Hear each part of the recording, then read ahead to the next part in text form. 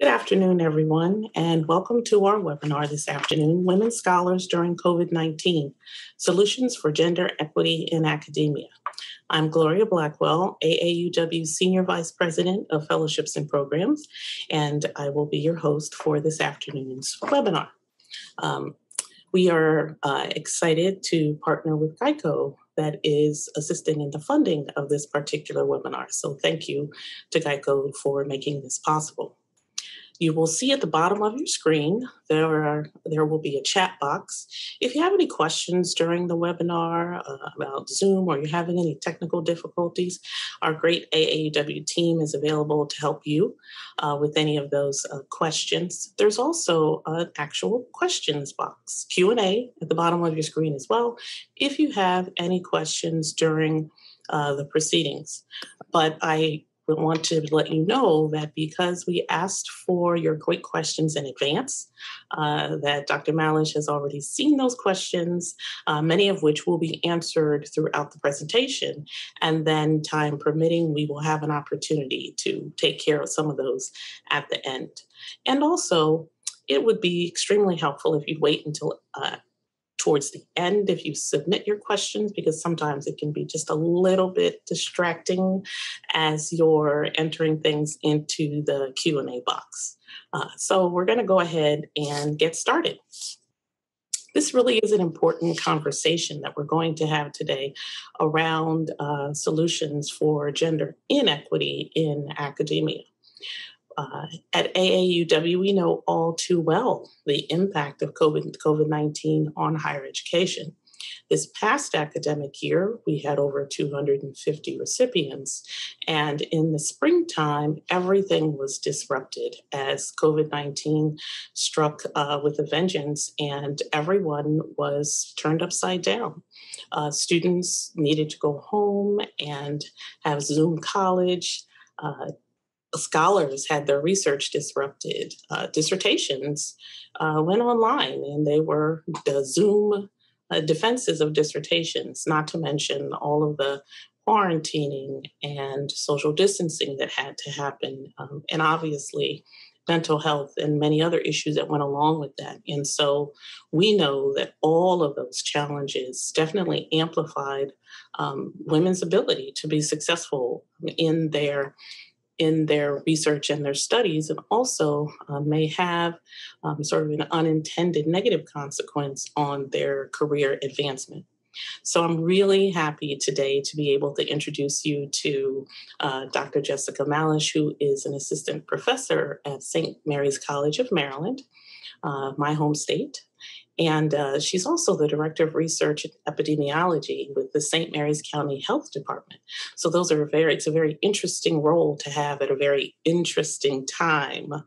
And she is also one of our fantastic AAUW 2019-2020 American Fellows who was in the midst of her fellowship program when the pandemic hit. And so we're very excited to have her here today. Now, her research focuses on vertebrate stress response and the effects of stressors on physiology and behavior, and how the response to challenges influences fitness. Now, I will admit, I'm not really sure what that means, but she's not actually here to talk about that today. Today, we're going to talk about a different subject. She recently co-published an article in the Proceedings of the National Academy of Sciences entitled, "In the Wake of COVID-19, Academia Needs New Solutions to Ensure Gender Equity."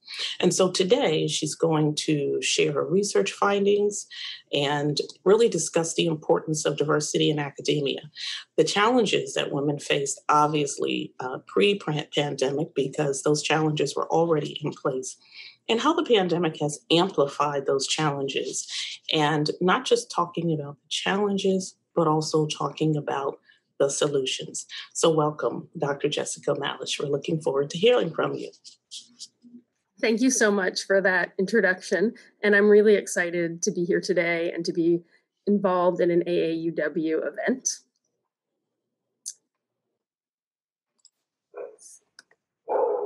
Of course, my dog's gonna bark. Now, Alrighty, so as I was just introduced so kindly, I am an assistant professor at St. Mary's College of Maryland, and I am also the director of research and epidemiology at St. Mary's County Health Department, which is a very interesting, exciting time to be involved with the health department. I wanted to get started by telling you a little bit about myself. So COVID-19 and me. So it was my path that got me involved in this important conversation about gender equity in academia. And so this is a picture going quite a ways back to about 2001, before I went to grad school, when I was first deciding to go on a career in academia. And I wanted to point out that two women really inspired me to pursue a career in academia, and they both were impactful during my final year of my undergraduate studies at the University of North Carolina, Wilmington.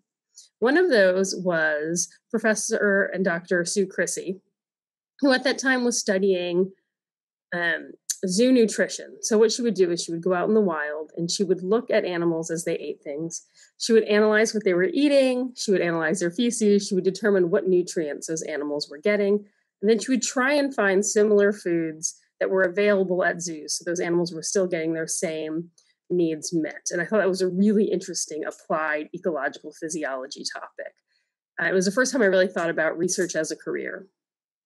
And then there was another individual who really inspired me during my undergraduate career. And this individual came and gave a it wasn't a job talk, sorry. It was an invited talk, also at UNC Wilmington.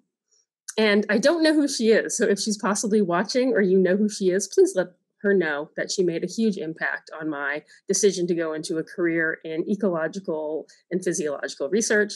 This individual studied seals, and she was trying to determine where they were foraging. Was it in a freshwater or a saltwater environment? And she was able to figure it out by analyzing the lipid composition of their fat stores. And I was just blown away that you could use ecological physiology to answer that question. So I really started to think about, maybe I want to go on and do something with research. So in 2002, I went to to University of California, Riverside, and I was there for 5.5 years, where I completed my dissertation. That is also where I had my eldest child here, Emmett. So he is my PhD baby. I had him in my last semester as a PhD student. Luckily, the UC system has dissertation year fellowships, which was really helpful and giving me a year to really focus on writing and finishing up. So that was fantastic and supportive. I did my postdoc from 2007 to 2010 at the University of Montana in Kriya Bruner's lab, who was also an extremely supportive woman mentor in STEM and a fantastic advisor, where I was studying white-crowned sparrows and stress physiology in Yosemite.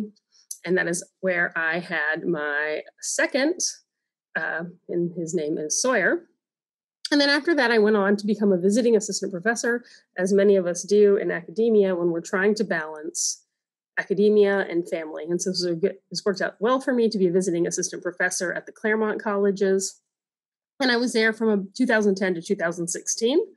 And I took a small gap while I was there for 1 year to have number 3, that is Ranger, who I thought would definitely end my career in academia, but I was able to go back to the Claremont colleges after he was born. And so first, for about 2 years, I was at the Claremont colleges, had Ranger, and then went back for a few more years. And really enjoyed being a professor. And so I went out on the job market in 2015 and landed my tenure track job. So I got it done at St. Mary's College of Maryland. So I started at SMCM in the fall of 2016. So I managed to pull off the tenure track position with these 3. So hopefully that is an inspiration to some of you.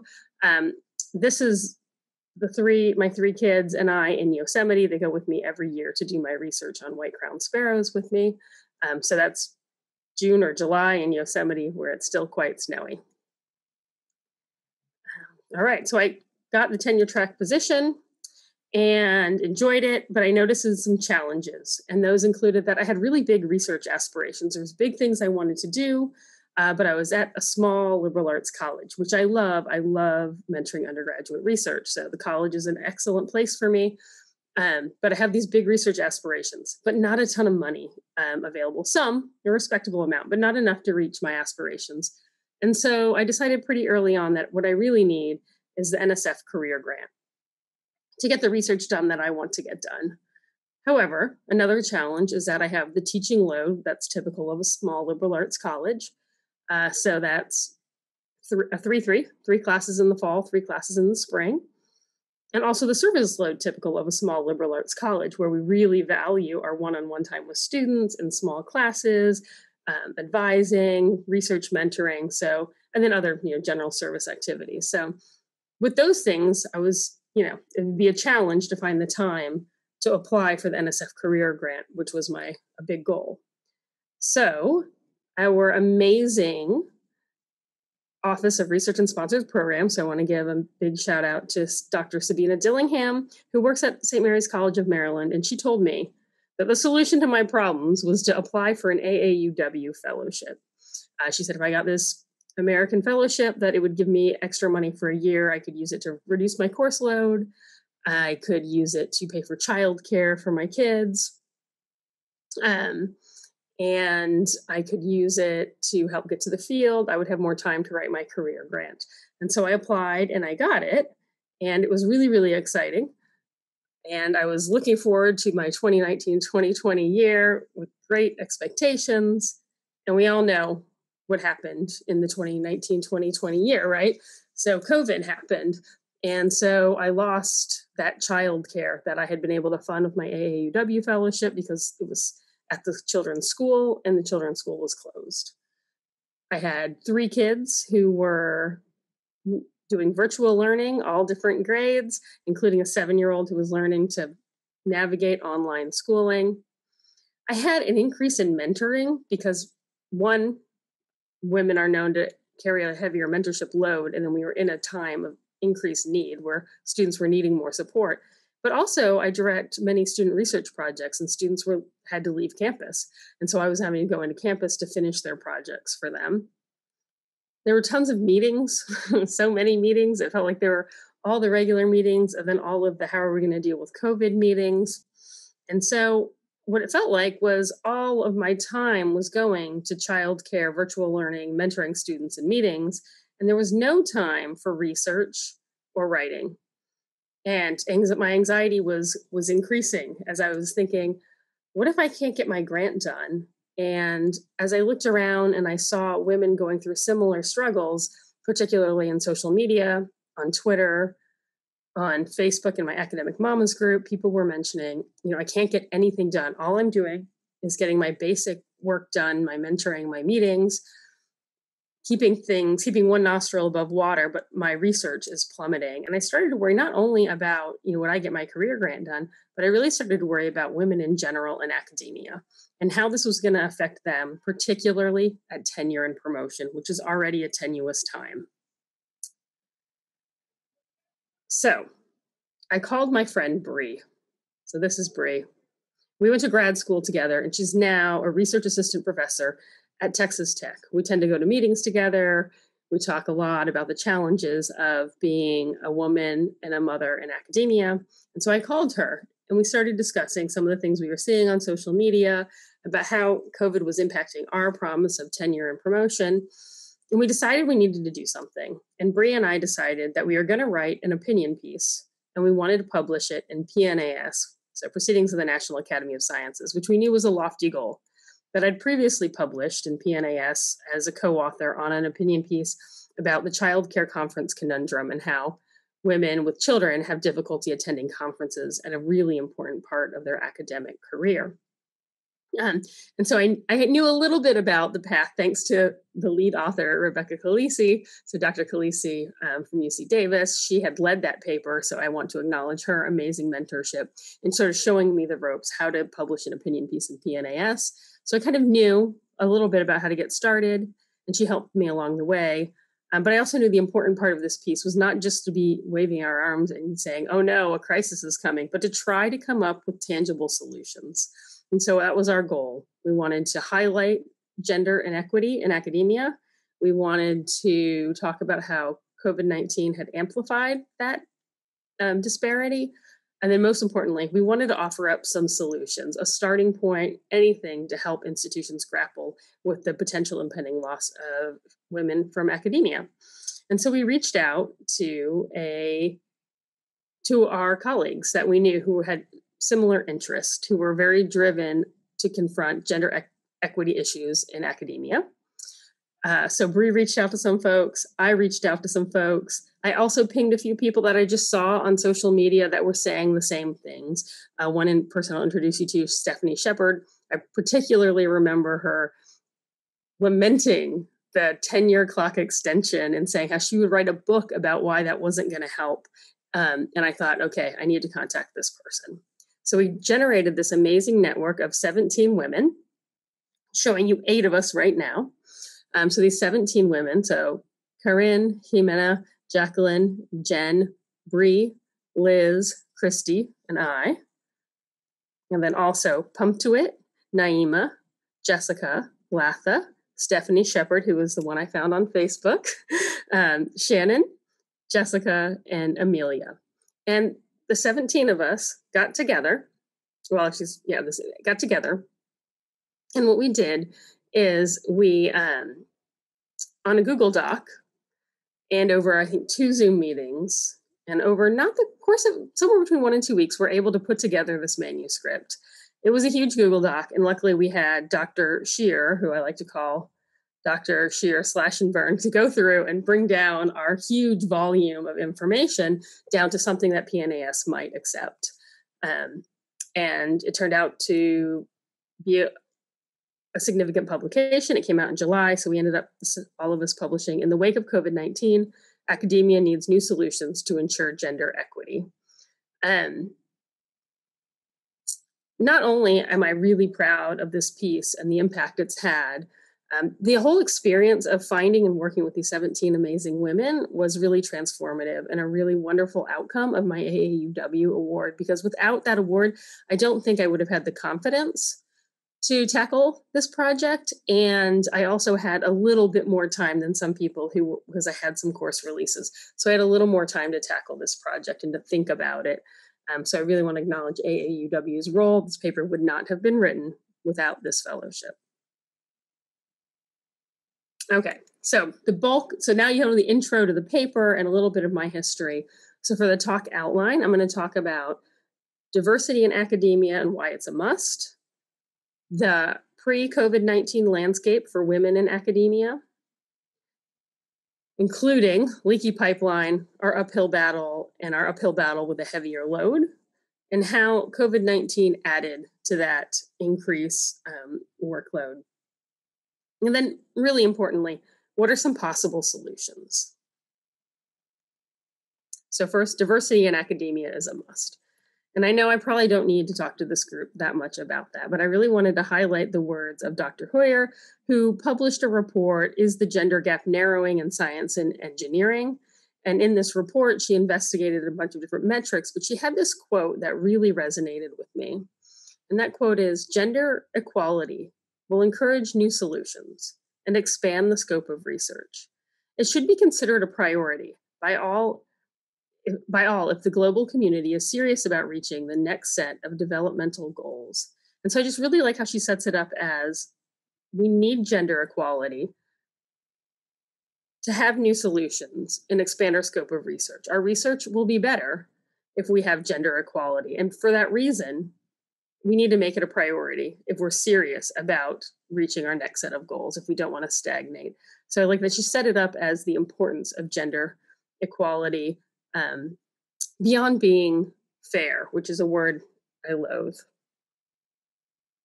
Another individual, Dr. Burt, has also been instrumental in pursuing gender equity in the academy. And she wrote a paper, The 3 Reasons Gender Diversity is Crucial to Science. And one of her quotes that really struck me was her saying that, "But the need for more women in science goes beyond issues of fairness and ethics." And that really resonated because I don't like the word fair anyway, but it's beyond ethics.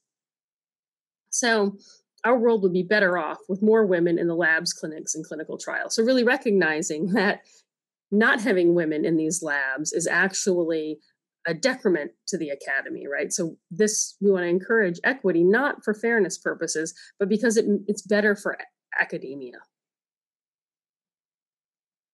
Now, in the report I mentioned 2 slides back by Dr. Hoyer, she included this telling graphic. And what we're seeing is the distribution of engineering researchers globally. And each pie graph is on a country, and it represents the total number of engineers. Shown in green are men, and in purple are women. And so it's obvious that, especially when we look at the field of engineering, that the number of women doing research in those fields globally is not anywhere near parity with our male colleagues. So we need diversity in academia. Achieving diversity in academia has been an uphill battle, even pre-COVID-19, for women, for several reasons, but there's the leaky pipeline, uphill battle, and the heavier load. So the leaky pipeline, you're probably familiar with this figure. You've seen it in different forms. This also comes from Dr. Hoyer's report, and I really liked her graphic here. And what we're looking at is that 53% of bachelor's degrees are being awarded to women. About an equal percentage of graduate students are female. However, when we moved up beyond a master's degree into PhD, that number drops by about 10%. And then it drops precipitously for women who end up pursuing a career in research. So the pipeline is very leaky. And I would like to say that academia is going to need more than Band-Aids to mend the already leaky pipeline. Like we didn't have it. It wasn't, we started out with a leaky pipeline, and now it's going to hemorrhage. We cannot rely on Band-Aid solutions. Going to need more than that. So pre-pandemic, things are hard for women. I didn't list them all here, but I threw in a few of my ones that come to mind. One is that women tend to carry a higher service load.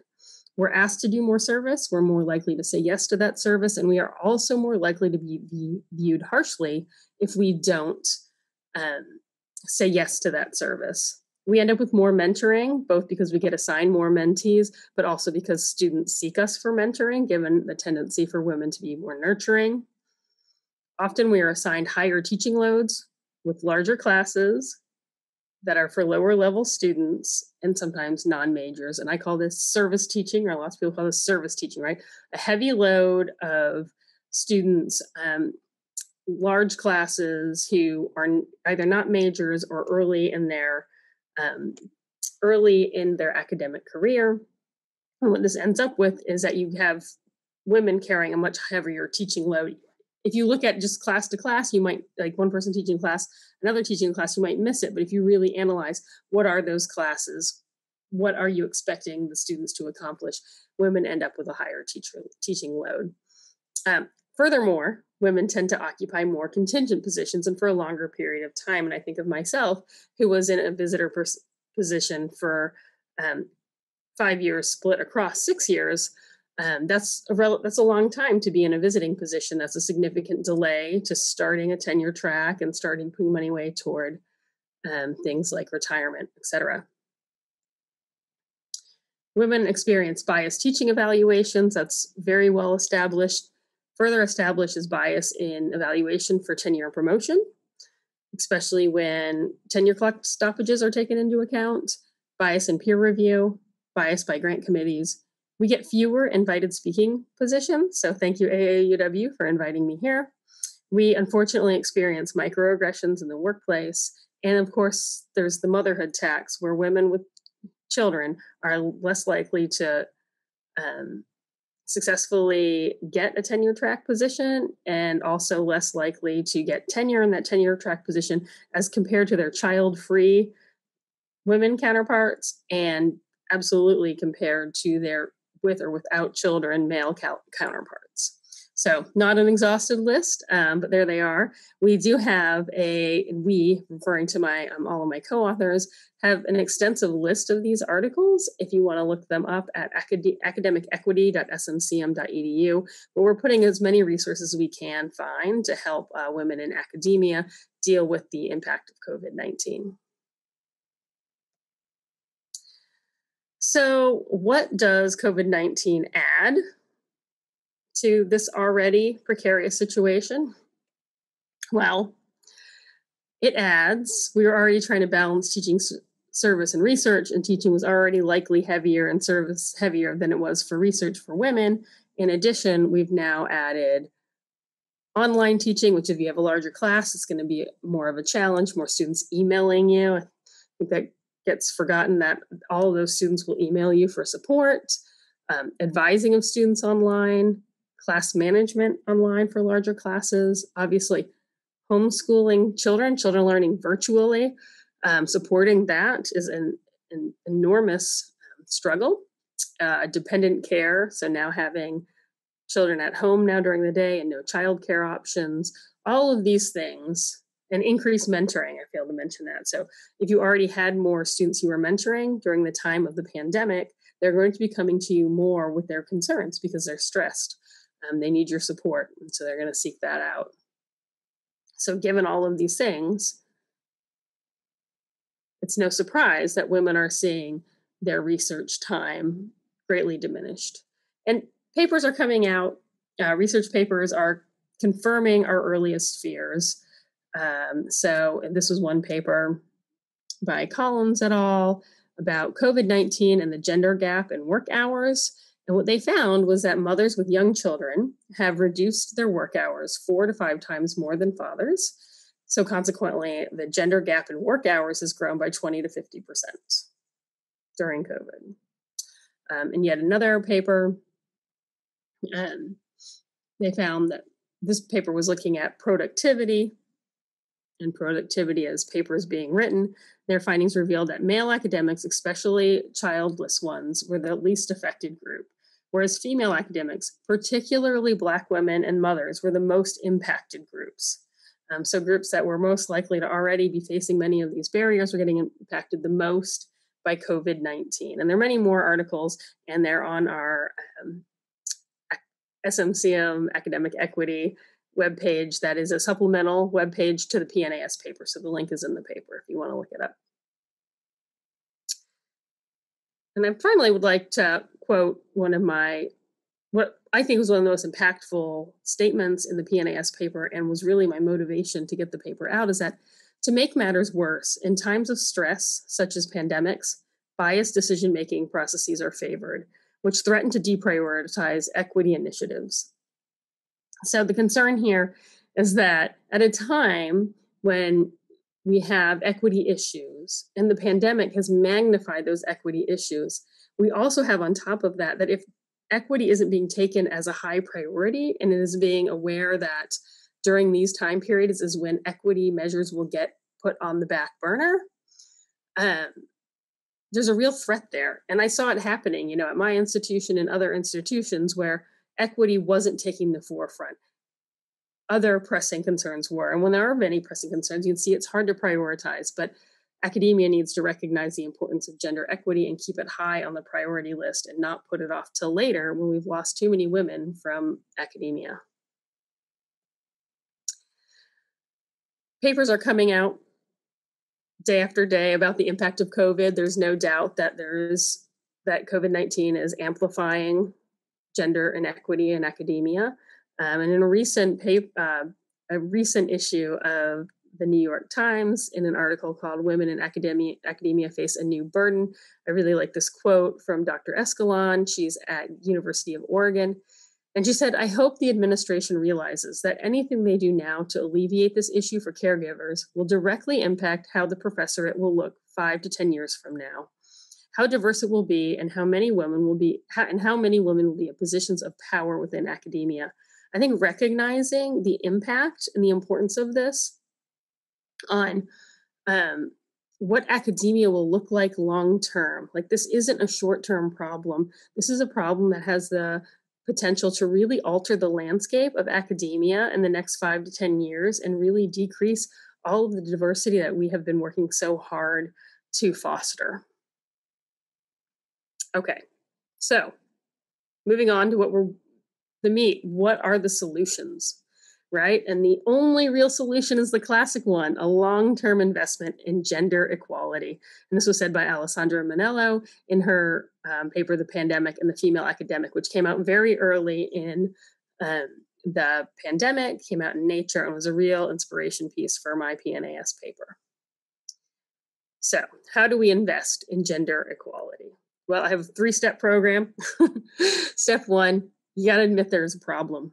And a lot of institutions aren't admitting they have a problem, but there is a problem. So institutions, without even regard to COVID-19, need to evaluate gender inequities in service.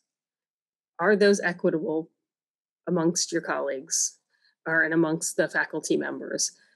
Really analyze the types of service, what are the time commitments, and what are the prestige associated with those, and is that equitable?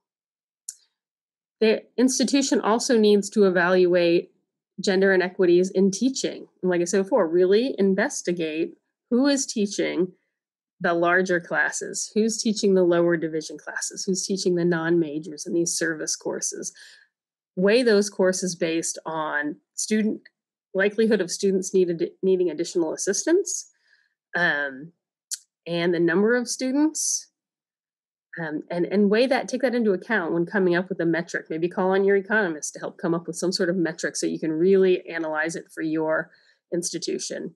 They should evaluate inequities in research. Have institutions been providing the same level of support for research, the same level of startup funds? Have they provided the same access to graduate students or funding of graduate students, things like that? Really do some statistics and determine if it's equitable or not.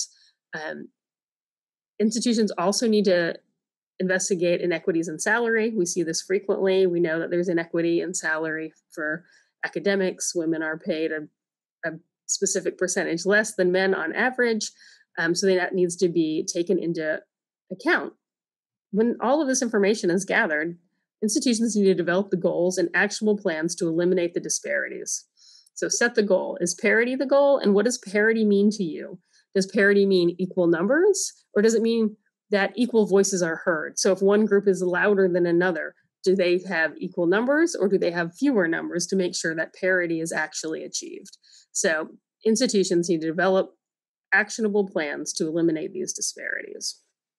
So step 1, admit there's a problem and have data, because people respond well to data, and convince your faculty members that there's a problem. And I loved this quote that I found on Twitter one day when looking to see who had shared the PNAS piece. And I love that this individual had said, "There's no better time to start to rethink some of the systemic inequities that women face in academia.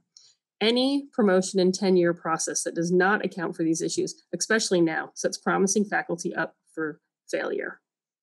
And I couldn't agree more. So what's the next step? We need to triage the impacts of COVID-19 on women, particularly focusing on expectations for tenure and promotion. Those tenure and promotion expectations need to be adjusted. A gender-neutral tenure clock pause is not going to help. It's going to be the same as when it's provided for childcare. It's going to be used in different ways. In general, it will not provide the support we're looking for. What we need is for this time during the pandemic to be treated as a different time, where that tenure and promotion expectations are not the same, that they get altered in a way that promotes equity and retention of women and any underrepresented groups in academia. We need to provide resources to facilitate a research rebound.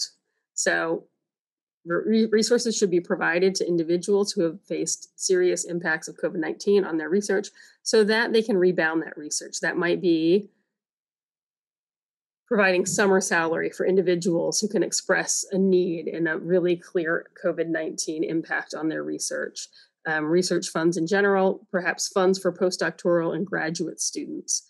These would particularly benefit women who have labs, female postdoctoral scholars and graduate students are attracted to labs with female PIs, so you can really magnify that money by providing it in those locations. Course releases, if it's deemed that certain individuals are carrying a higher course load, well, now would be a great time to make that right and provide course releases to those individuals while they're rebounding from the COVID-19. Another idea is major compensation for childcare costs. Obviously, during the pandemic, I had money for childcare, but no childcare was open, so that didn't matter. But once there is a relaxation, once it's safe to do so, they can provide compensation to provide childcare, maybe during the summer, to allow women to rebound their research careers.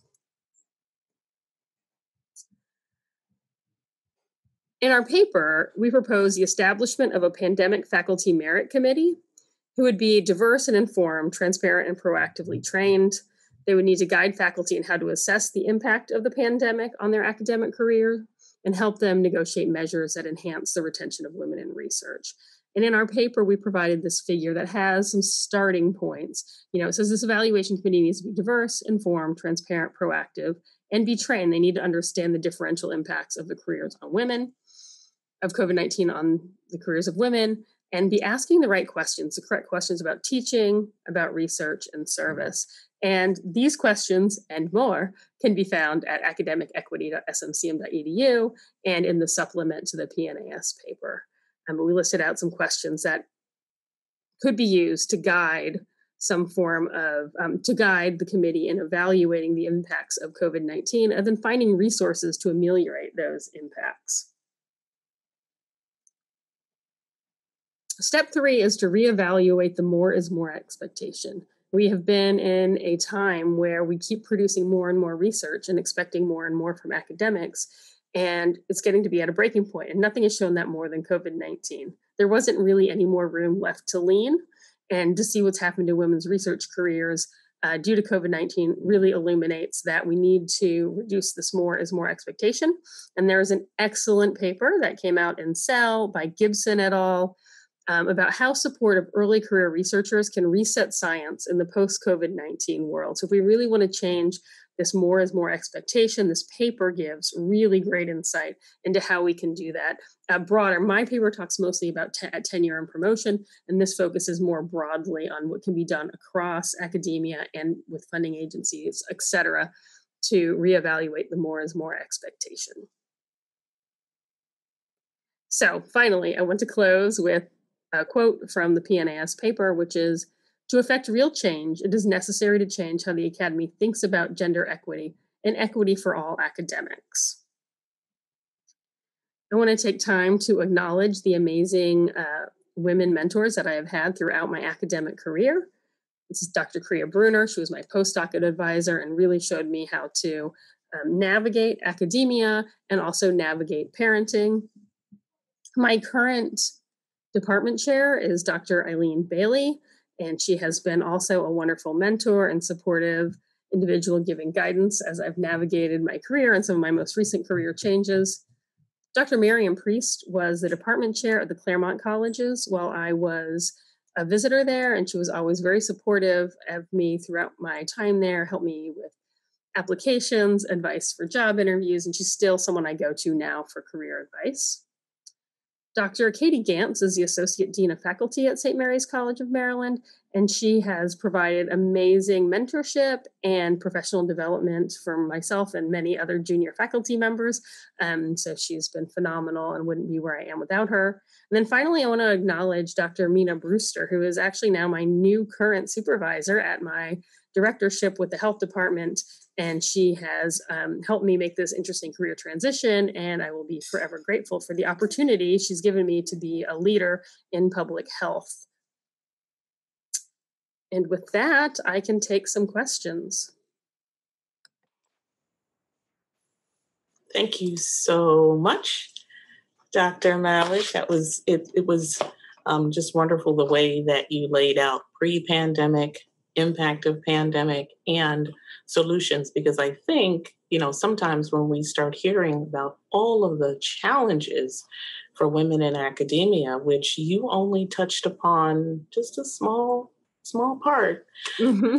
can sound overwhelming. And, I think that it's not just about, elevating the issues, but also elevating solutions, which is really Hmm. important. And I also think that's probably our first webinar where we got to see a snake, a koala, and a frog looking at as you were sharing your story. But I think it's important that we hear about people's stories and your journey. And as a mom of three myself, I'm struck also by the combination of motherhood and academia and knowing what a challenge that is. So knowing that the child care was closed and then your children were Zoom schooling, how do you balance work and family? Yeah, so that's such a good question. And I shy away from the word balance because I think it sets up a dichotomy, what makes you feel like you're failing at both. That's right. Um, I call it and I call it work-life harmony. oh, there we go. I've also heard work-life existence, coordination. I like coordination a lot as well because yeah, it's really hard to balance. And so, and it's also a pendulum. So sometimes you're focused more on one than the other. And so, it doesn't have to be one or the other, or that you're doing both at the same time, right? But Right. it's sort of a pendulum. So you can spend a little more time focusing on one and more on the other. Um, One thing that I think of also when we think about work-life balance, and some people will say, well, you feel like you're expected to be an academic like you don't have children, and then parent like you don't have a career in academia, which I think is true. But I have tried really hard to find institutions where I don't think that's true. I was really attracted to St. Mary's College of Maryland when they said something in the interview like, well, we're never going to give you an 8 a.m. class because you have kids to get on the bus. And I was like, I was taken aback that that was at all in the consideration when setting the course schedule. I thought for sure, well, you're new here and we don't want to teach 8 a.m., so it's you. But no, and like for a long time, until very recently, I hadn't taught an 8 a.m. class on campus, which was really helpful because it turned out they knew the bus schedule for the area. And sure enough, that's what I was going to be doing. So,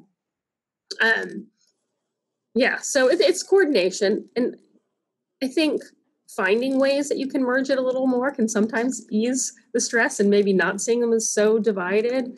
I worked with some colleagues to arrange a way to get a bus to drop kids off on campus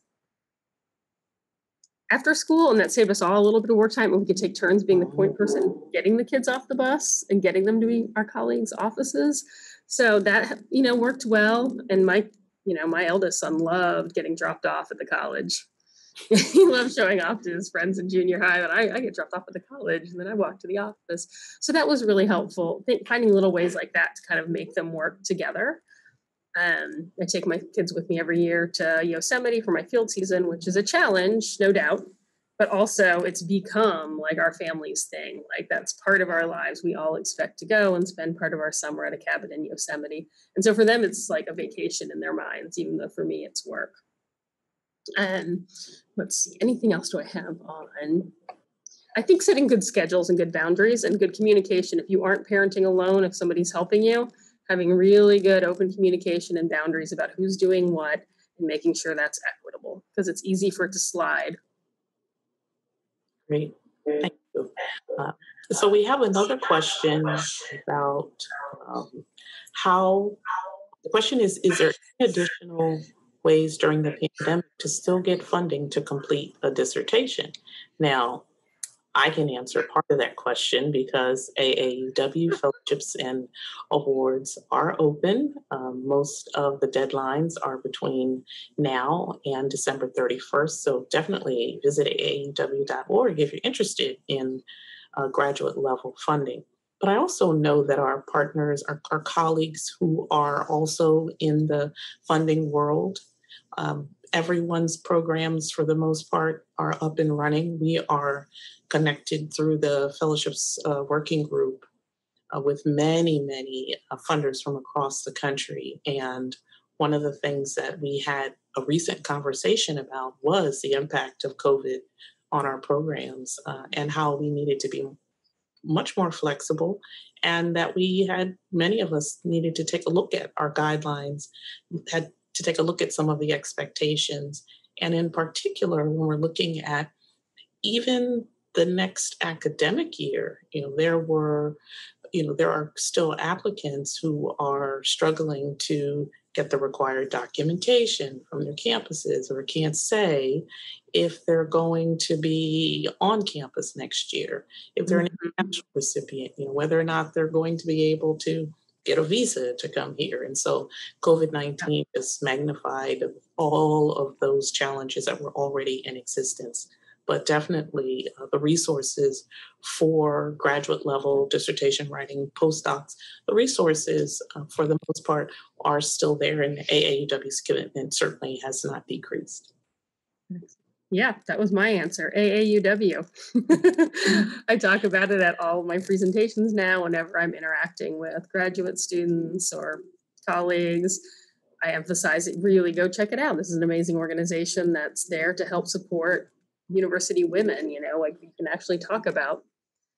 It's like, I know in my application, I talk about what a challenge it is to do a field season with children. Like that's a known additional impact that makes it harder for women in academia if you're trying to do field work. And so I was actually able to talk about that in my proposal, which was wonderful to actually get an opportunity to talk about it. And yeah, most places are open. I know NSF has funding sources for graduate students, and there's usually institutions have some funding as well. So the next question came in from participants is, how can we better teach young women to take opportunities and not wait till they are fully qualified, which may be an illusion?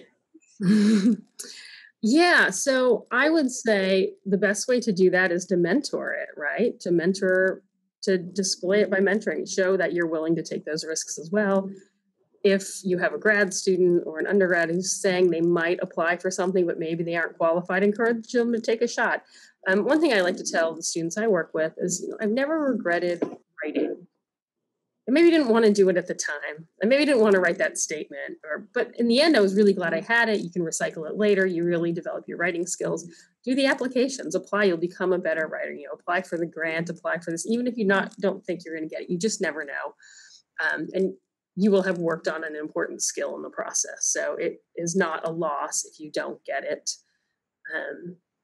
So I would say model going out and going for it anyway, having a growth mindset that a lot of times these job ads are written with a preference listed as a qualification, but it's really a preference. And so also as leaders, we can write our job ads better so that we aren't putting in preferences as required elements.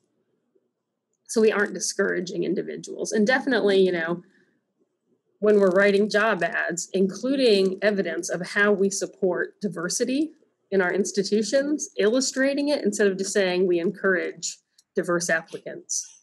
That's not going to change anything. But if you can articulate what you're doing to support your faculty members, that'll go further. And I encourage my students, I know now is going to be tough. It's a tough job market this year. So you can't be as choosy, but to really look at institutions and ask them the hard questions about what they do to promote equity and diversity in their institution, and look for solid answers, especially if you have more than one offer. Right. If you in that state, which, as you mentioned, is a bit rare these people. And along those same lines, someone asked, what can retired college women do to help? Is there a role for women who may have been in academia and who are now retired? Yeah, absolutely. I think, and as I tried to highlight throughout my talk, the role of strong women mentors is key in retaining women and getting them through tenure and promotion. Female mentors have at every stage of my career been really instrumental. So if they can provide that, if they can reach out to either their, degree granting institution or a local institution that they're near to provide any mentoring, any webinars, some sort of conduit that helps them help junior women continue through the ranks. And I'm in a very supportive way, not in a, lean in harder sort of way, but like help them make connections, help them find funding sources, things like that, that are challenging, especially for junior faculty members who are just balancing so much. They might not even have the time to look for grants and things like that. So I think offering up mentorship, of course, if you have the means, donate to AAUW or any other institution that's promoting equity and diversity for women academics. All solutions. So the next question is about the material ways in which institutions are responding to the career impacts of COVID on women. Yeah, so what is happening? I have definitely seen quite a bit of optional tenure clock stopping, which I respect could relieve stress for some individuals. I guess particularly if you are earlier in your career and you feel like you have that time. For me, I was horrified because, it took 9 years to land the tenure track position. I don't want another year toward tenure. And I've been doing, good work. So I knew I could get tenure. I was pretty confident I could get tenure without extending it. So I had to opt out of the extension. But then that's scary too, right? Because then what if I'm going to be judged for not taking it? But what I would really like to see is an adjustment of the expectations, because this year was a wash and women shouldn't be paying for that year with delayed tenure, because delayed tenure, it impacts, you get a big salary boost at tenure. You're available, you go up for other grant opportunities. You could be in a leadership role. This is going to impact your lifetime earnings. Right, you're not going to make as much at retirement if you take a 1-year tenure clock extension and then retire at the same time. And so there's some pretty big impacts to that, to taking that choice, and that puts the burden on the people who accept it, which is going to predominantly be women. So there's been a lot of that. It's good that it's an option, but I think it's dangerous to look at it as a Band-Aid solution. There's been a decent amount of removal of the looking at student evaluations for tenure and promotion, which is good. And I hope to see that go even further and just stay gone, because we just know that that's not working out well for specific groups. And another thing that I've seen is the development of some of these pandemic committees. Those have been developed. And so I think they're in development. So seeing what they're doing yet hasn't actually happened, but those committees are happening. And then also, I know at my institution, they've instituted a pandemic impact statement that we can put at the top of our, it's not our CV, at the top of our, it's not the cover letter, we our narrative evaluation. We can put a COVID impact statement at the top, and they've linked to the PNAS article with, hit these questions. Which is a step in the right direction, but it doesn't really say what they're going to do with that information. And there's always the fear that if you don't have a trained committee evaluating that it's opening up individuals to bias. So I like the direction it's going, but I'm cautiously optimistic. But that's what I've seen the most of. I haven't, seen meaningful allocation of resources to equity yet, which is what I really want to see. Great. The next question is talking about, do incentives work for increasing gender equity, or is the stick approach more effective? I like the question. That is a good question. I think the behavioral research tells us that incentives work better than the stick. Punishment isn't as effective as incentives, but then you also have, does the institution have enough financial backing in terms of incentives that would work to actually induce change, which would be a big deal. So really, I think the best case scenario is to have buy-in and clear support and advocacy, particularly from upper admin and allies on campus who are in leadership positions. And that will make the biggest difference, I think. We have a question that's coming in the question box.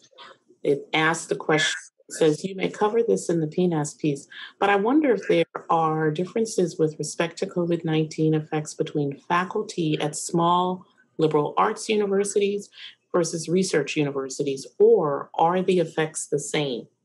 We didn't cover that. I am curious about that. And I'm not sure if I've seen papers that have come out yet comparing those two. I have some hunches, but they're based just on hunches. I think it has a lot to do with, did you lose access to your lab? You know, if you lose access to your lab and you're at a major R1, that's a very big impact, where it might not be as big of an impact at a smaller institution. Or a small liberal arts college. It seems like my gut would be that at a larger research institution where you lost access to your lab, and where research is really emphasized, that's going to hit your potential at tenure and promotion harder than it would at a small liberal arts college. Next one is, I was wondering if you could explain a little bit of your opinion on the relationship between women in academia needing to be advocates for themselves to bring awareness and change to gender inequality in academia and their personal research time. Do you feel that the necessary time advocacy takes, in some ways, takes even more time away from professional women's research time? It's definitely a complex issue. And thank you for speaking. Yeah, that is a really excellent point.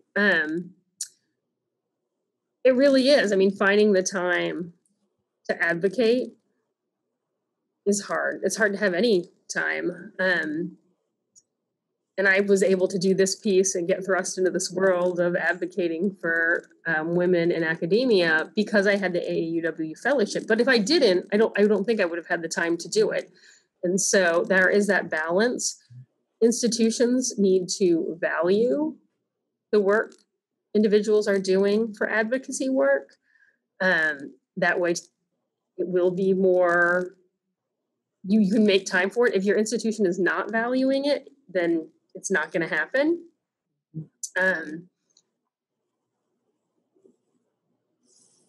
Yeah, it really is a tough call. I mean, and I'll,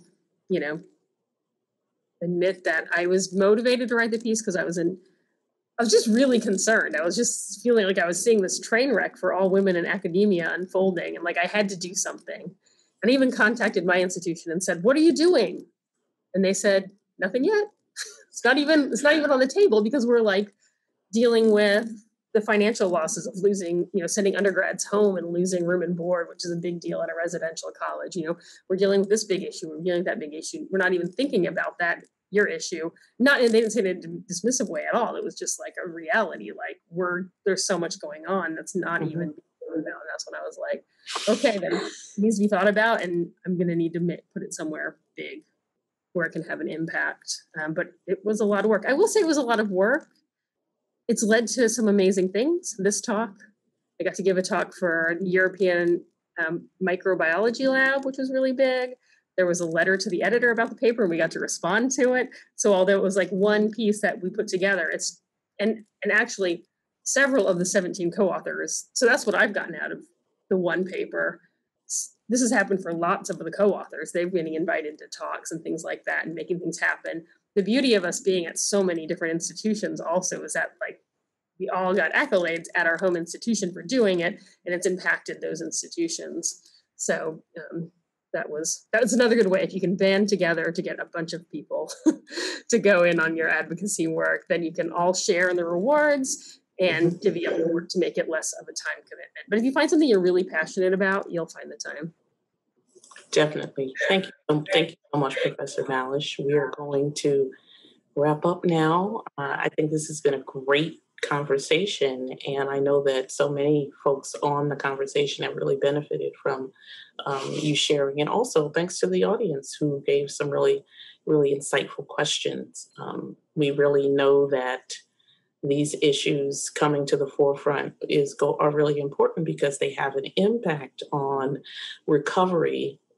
Eventually, there will be a COVID-19 recovery, and I want there to be a gender lens focus on the recovery. And we have to start thinking about that now so that women aren't an afterthought. I just want to remind everyone that the recording will be available on the AAUW website, so you'll have an opportunity to look at many of the resources that Dr. Malish has pointed out.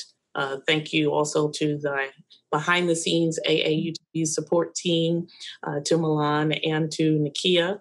Definitely visit AAW.org and find out about more opportunities that we are putting forth to our members and to the general public through the Equity Network and through our other webinars for professional development. And as Professor Malish said earlier, if we would love it if you'd make a donation to AAUW, whether it's to help continue these kinds of programs. We definitely thank our partners at GEICO for funding this opportunity this afternoon and for their support of women's career development. I encourage everyone, obviously, during this pandemic, stay safe, wear a mask. It's important. And also, Dr. Malish, we want to give you the last word before we close out. Oh, that's very nice. Thank you so much. Thank you all for listening. Please don't hesitate to reach out to me if you have any questions. And please visit the additional website for more resources where we list AAUW first. That's a great resource to help women in academia. And yes, I second, please wear your mask, social distance, and stay safe. Thank you so much. We really appreciate everyone's participation, and thank you very much. Have a good evening.